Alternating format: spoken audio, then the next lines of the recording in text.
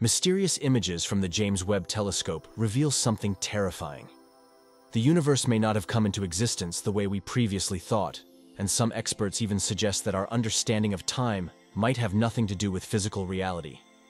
What's pushing us towards this revolutionary idea is a captivating statement by the renowned physicist Michio Kaku, which completely challenges everything we think we know about the concept of time.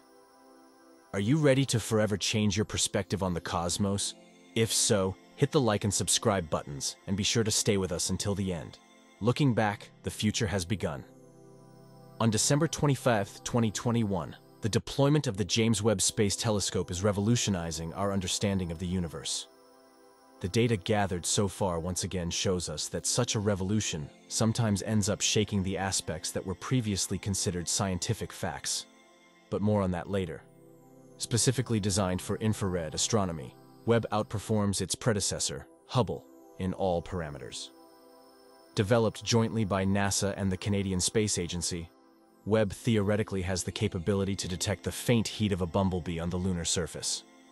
However, as we know, this $10 billion instrument directs its technical gaze not at lunar bees, but primarily at the structures of objects that formed after the Big Bang and during the so-called Dark Ages, 13.5 billion years ago.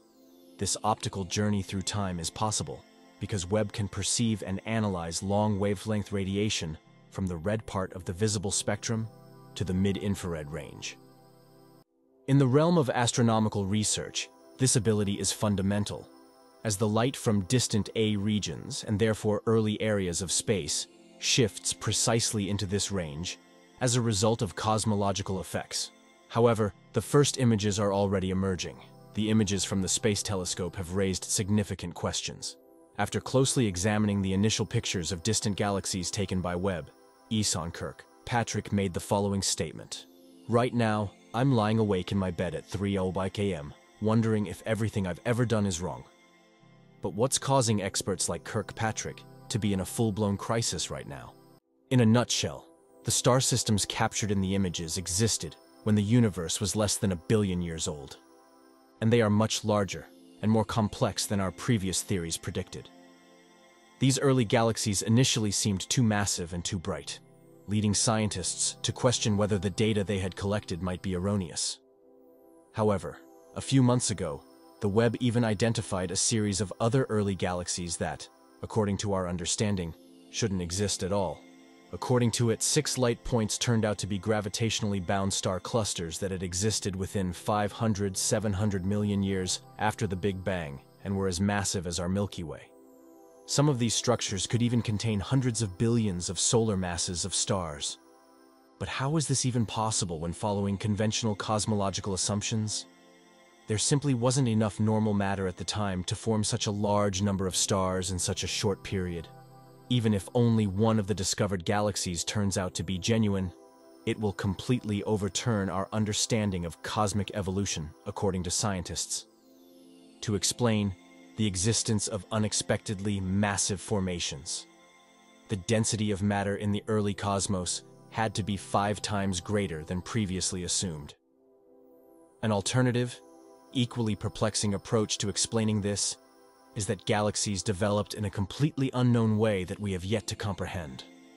Against this backdrop, it should come as no surprise that astronomers are not celebrating Webb's discovery as an innovative find, but rather describe it as a real problem for science, facts changing with time. If you look at the reaction from the scientific community, you'll often encounter the following sentiment. This shouldn't be, but who's right now? The theoretical models of scientists or the actual nature of the universe? What our understanding of space has endured over time, several dramatic upheavals are well known. Recall, for example, the Copernican revolution, which shifted the Earth from the center of the cosmos in the minds of our ancestors.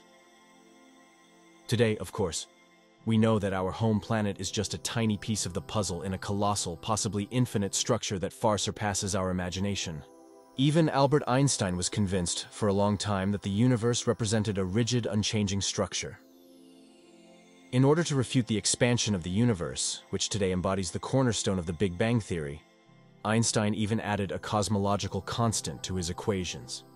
Later, The world genius called this move the greatest blunder of his life. If you want, this example vividly reminds us of one circumstance. Alternative approaches that challenge existing theories often face widespread resistance. Furthermore, the presumed fact remains unshaken only until new observations displace it. What was redshifted light from galaxies in Einstein's time, as discovered by Edwin Hubble, may soon become the conclusions drawn from images captured by the James Webb Telescope. An incredible alternative is emerging due to inexplicable findings and conflicting datasets, and more experts are turning away from the established concept of the Big Bang. If you look beyond the Big Bang theory, you'll discover numerous breathtaking, almost unbelievable hypotheses that could forever change our view of the night sky in principle. The Big Bang theory asserts that space, matter, and time all originated together with the initial singularity roughly 13.8 billion years ago. But what if something similar to the universe doesn't actually exist at all? What if the universe isn't really a grand whole and, like our Earth, is just a tiny link in an unimaginably vast chain? According to the theory of chaotic inflation, such a scenario is entirely possible. According to this theory, most of the cosmos has been expanding inflationarily since time immemorial, with this process coming to a halt only in a few bubble subregions. Therefore, in each bubble, an independent universe would form, each with its own unique set of physical laws. At the same time, researchers believe that the universe is subject to an eternal cycle of decline and rebirth. Some even propose that we might actually be inside a black hole. However, the concept of time has long been subjected to mass doubt. What if time is just an illusion? The illusion of time, children, how time flies. It's a phrase we've probably all heard from our grandparents, often accompanied by a small but significant complication. Is time really flying? And if it is, where is it flying from and to? Does time flow as often stated, from the future through the present into the past? Or is it an intersection of the present and an advanced past?